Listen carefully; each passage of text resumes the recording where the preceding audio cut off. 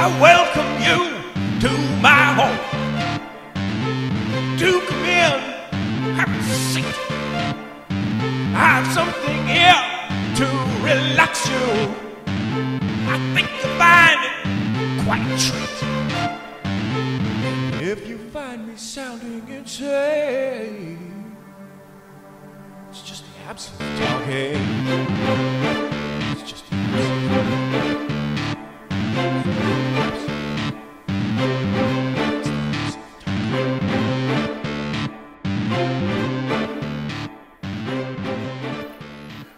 Welcome back, and thanks for joining us for another one of these little chats.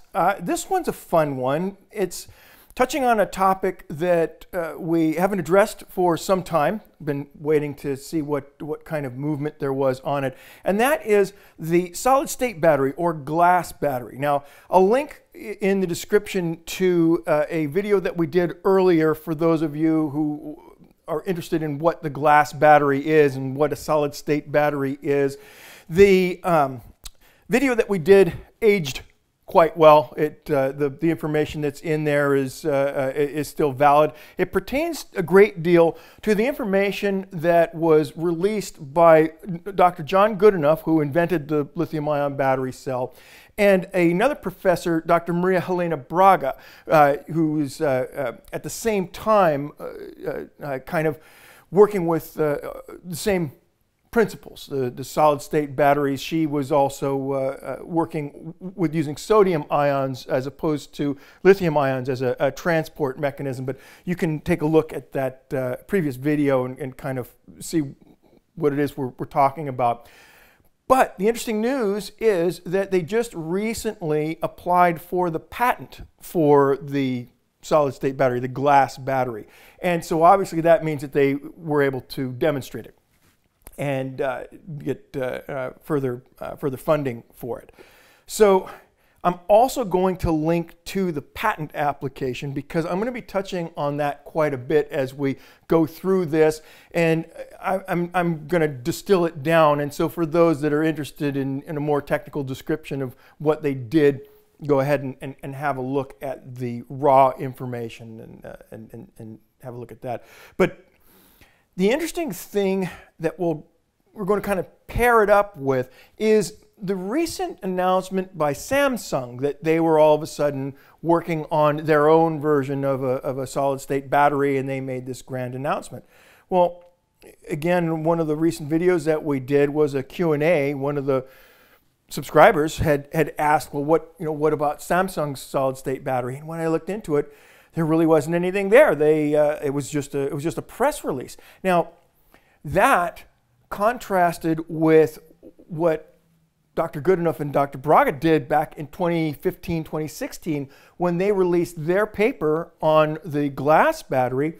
It was very comprehensive, and it was very clear the kind of path that they were on. Now, the interesting thing that we've also discovered recently is that there is a resurgence of interest on Tesla's part in the Austin area. I'll get to that in just a second.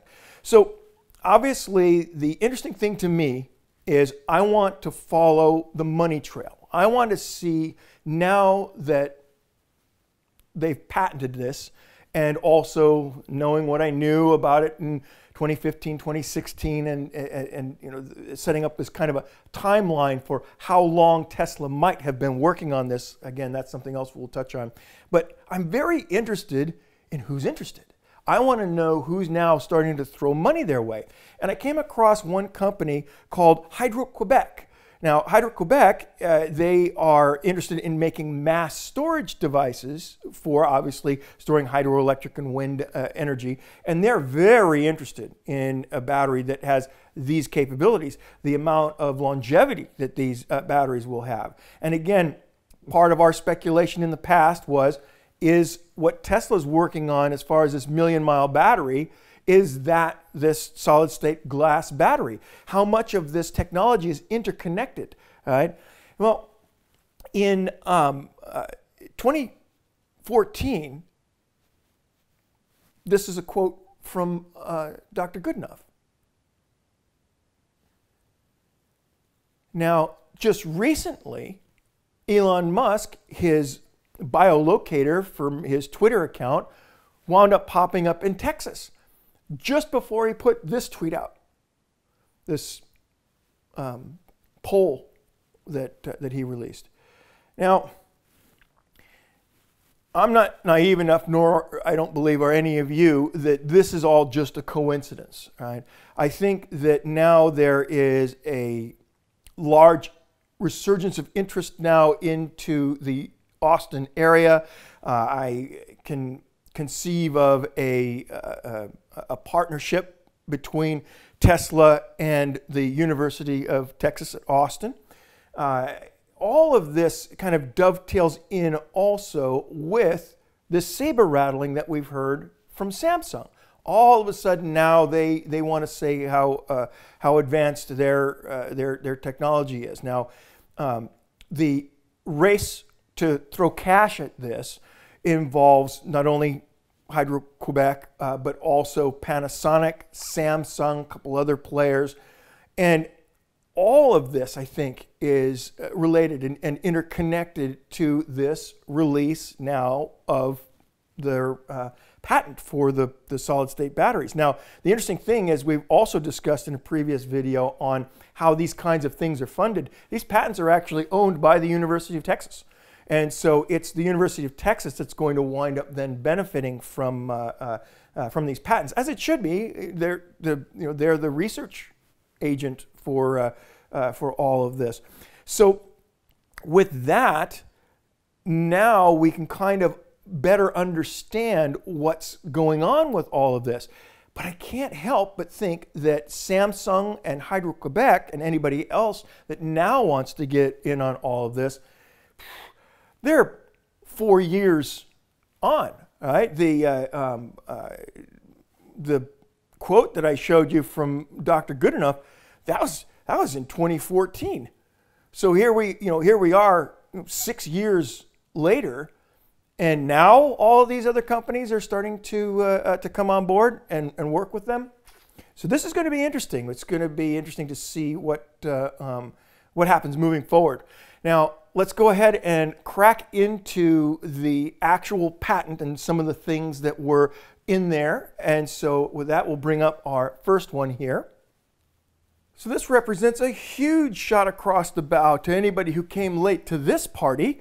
The battery, as described in the patent, is light and capacious and good energy values. It's recyclable. It doesn't have any nasty materials that are going to be problematic when you either try and recycle or dispose of the thing. And then it's, like I said, it's light and cheap to manufacture. So, as they say in the infomercials, if that wasn't enough, but wait, there's more. And so then they go on to describe what we had discussed also in an earlier video, and that is that the battery acts as a capacitor when you're starting to charge it. So it accepts a charge very, very rapidly. Now, again, I don't know how much of a charge it accepts in a capacitive way before it then you have to slow the charge down, but you're not going to harm the battery because the battery doesn't have a paced electrolyte. It doesn't suffer the same types of thermal shock that the standard lithium-ion batteries of today do. So you have all of these outstanding holy grail-like properties for this glass battery. And then finally, the patent application goes on to describe a few of the applications for the battery, power tools, and that kind of a thing. Anything you can imagine that needs to be recharged, that you might like to have a battery in that will last for 20 years. Anybody who's had power tools, you go through those things, and they only have so many charge cycles, and then you have to dispose of them, send them to recycling. And so this really is quite the game changer. And again, I have to stress this quote from Dr. Goodenough. The he's talking about is Tesla. This was a quote from 2014. They were already chatting in 2014. So these other companies, Hydro-Quebec and Samsung and all of these other companies that now might be looking to capitalize on these patents, they're 6 years behind Tesla in conversation. In actuality, it looks like Tesla was giving huge investments in research in that 2015-2016 time period. Tesla was obviously, as we discussed previously, they'd been building out their own battery test facilities, working heavily with Jeff Dahn in developing ways to kind of speed test their million-mile battery, and also, I'm sure, this glass battery. But then we come to the thing that I'm going to leave you with, and that is that all of this that I've just kind of laid out, I think, is a little bit of a window into what Battery Investor Day is going to be like. And Brooks, at Drag Times, he did an exhaustive examination of the capacity between a Model 3 battery and a Model Y battery. And what he discovered is that the Model Y battery, well, the Model 3 battery had 72 kilowatt hours or so that he was able to verifiably use out of it. And the Model Y had 77. So you have a roughly 5 kilowatt hour larger battery in the Model Y.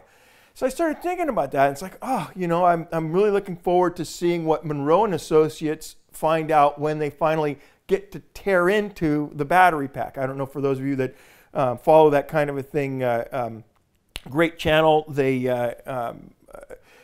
go in and they pull apart everything, and then they catalog it. So he'll be able to tell us how many modules it has in it. But I'll be very interested to see what they are size-wise, because it's entirely possible that Tesla has been installing these products in limited numbers in things that they're already producing, whether that's Powerwall 3.0 or the Model Y. Certainly these types of batteries, I think, are going to be in the Plaid version of the Model S, as well as the new Roadster and Semi as well. You know, these are all the qualities that you saw released in that patent application. Those are all things that the automotive industry is going to really take to. This is going to be a real interesting few months as we start to see what Tesla finally unveils. And so we'll look into our crystal ball, and the prediction that I'm going to make as far as that goes is that Tesla is going to be setting up shop in Austin, Texas. They're going to be working very closely with the University of Texas at Austin, and because of what we've already shown with the relationship between Tesla and Goodenough and Braga with their glass battery, I think we're going to start to see some huge movement in this. The other thing that bears mentioning that Helena Braga brings to the table is that she has, as you can see in that patent list of associated patents, that she's very interested in sulfur and in sodium for use in these batteries as a replacement for lithium. And then that obviously gets you into the point where you're able to use seawater and process seawater to get your battery components. So what a time we live in. And I feel for everybody that's going through this shutdown period, but things will recover. Things will recover. I wish you all the best with your own systems and wish you all the best in the future. I hope that your families are healthy, and I wish a speedy recovery for all of you to get back in the game when this is all over. Thank you for joining us.